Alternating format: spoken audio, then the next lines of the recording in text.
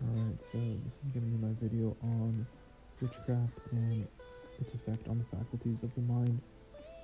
So, in essence, witchcraft is something that will alter your senses in a particular way, specifically the sense of feeling. When you are utilizing witchcraft, this is where the creation of substance comes from, such as psychedelics or certain forms of drugs in which the physical sensations of the body are altered.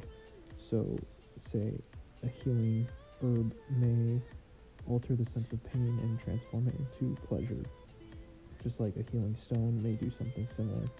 And there are many different forms that these things come in. I don't want to get too in-depth in it in this particular video.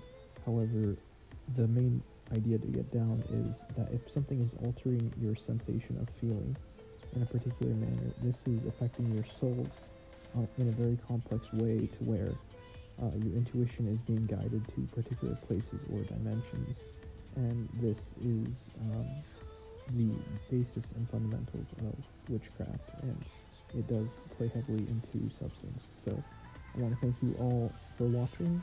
Please like, comment, share, and subscribe, and have an amazing day.